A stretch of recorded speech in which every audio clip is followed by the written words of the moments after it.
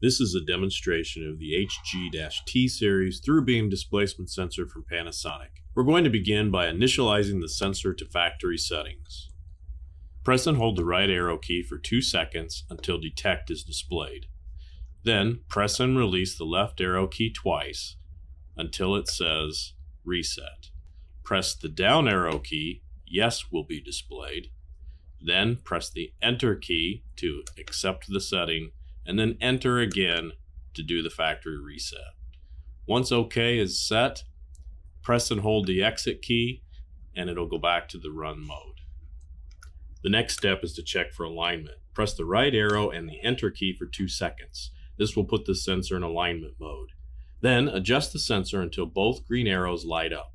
If out of alignment, the arrows will blink orange.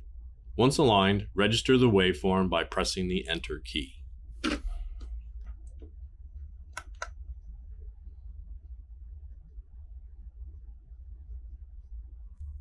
There are several modes of operation for this sensor. Let's start by checking the external diameter of this 1 mm cylindrical part.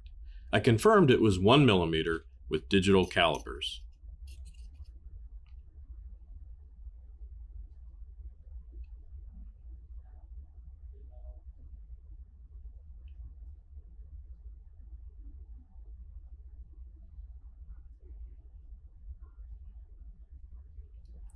Adjust the operation mode by pressing and holding the right arrow key until detect is displayed. Press the down arrow key. Auto edge is the default mode. Press the enter key and press and release the right arrow or the left arrow until out WD is displayed. This is the width detection mode, and then press enter. Press and hold exit to return to the main screen. Okay, now I'm going to take the part, move it into the beam, and you'll see on the display it'll measure the outside diameter of the part. In this case, we're looking at roughly 1 mm, and in fact it's very, very accurate. Look at how stable it is, and also repeatable.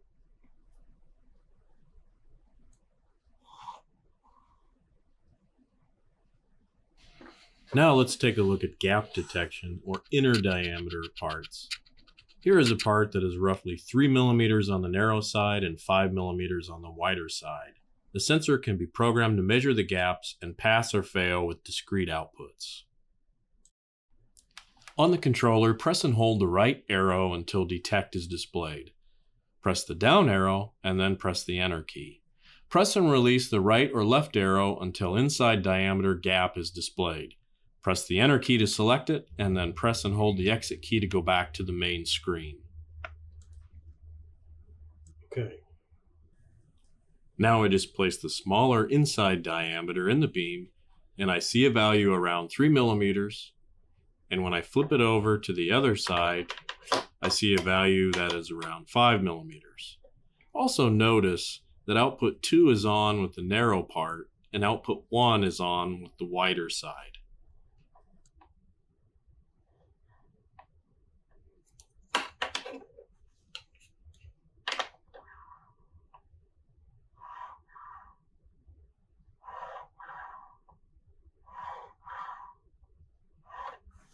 Okay, in this application, we will set the HG-T sensor up to see the difference between wire with outer insulation and wire with insulation removed.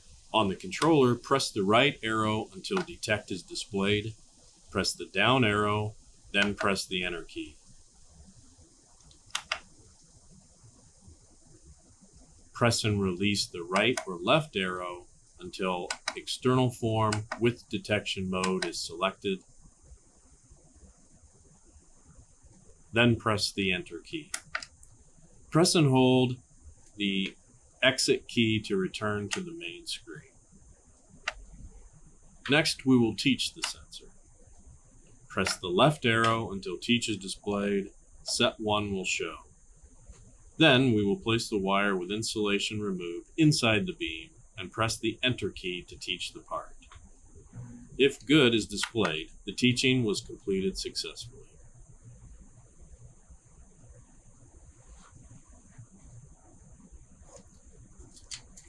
Okay, here you can see with the insulation not removed, you see output 1 is on, and then when I flip it around to the other side where the insulation has been removed, you'll see output 2 is on. We also have a nice little indication there with the green being good and with the orange colors being bad condition.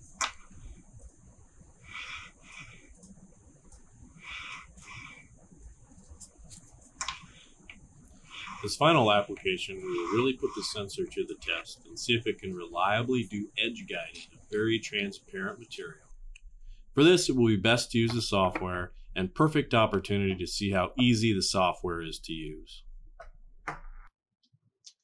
One really awesome feature of the HG-T series is the optional free software when paired up with the USB communications unit. For applications like transparent edge guiding, or if you want a simpler, more intuitive interface, the software is definitely the way to go.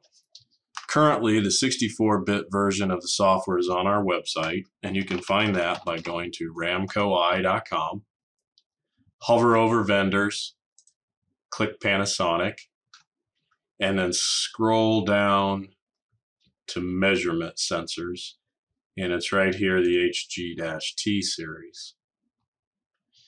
On this page, you can see all the information for the HG-T, catalog data, CAD data, and right here is where you can download the software.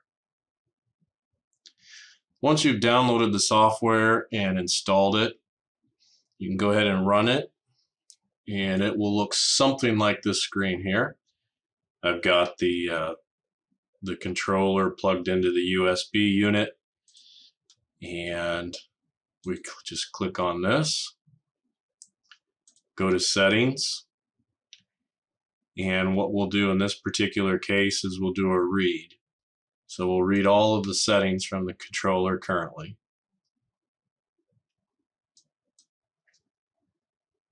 This right here shows the intensity of received light across the axis of the sensor from the top to the bottom. This right here is the judgment level.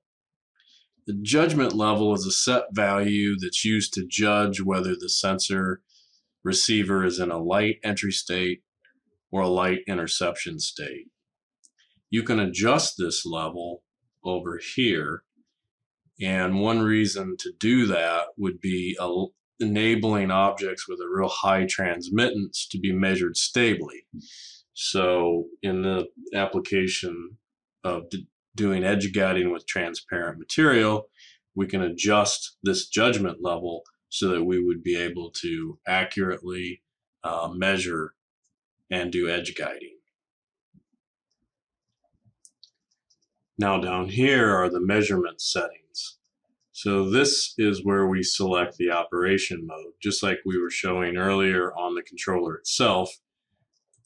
This drop-down menu would allow you to select the appropriate detection mode. So in this application, we're going to select edge detection mode, and the measurement direction is going to be from the top, and we're going to select write. We're going to write that to the controller.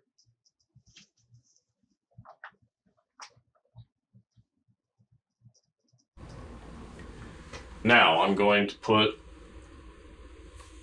part into the beam, and you can kind of see there's something going on there, but it doesn't go to the judgment level. So what we need to do is we need to go in here and we need to raise this value up, and I'm just going to throw in 45. Hit right, and we'll see where we're at with that.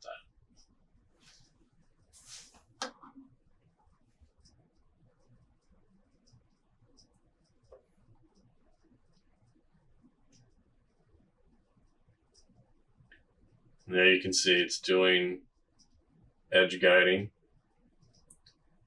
It's not perfect, so what I may need to do, because you can see it's dipping, this judgment level is dipping a little bit, we can just raise this up, and maybe just to be safe, we'll raise that up to like 60, and we'll write that in. Now you can see we're getting a real solid, stable edge guide across the measurement range. For more information on this, or if you have any other sensor applications you'd like to discuss with us, contact us at ramcoi.com.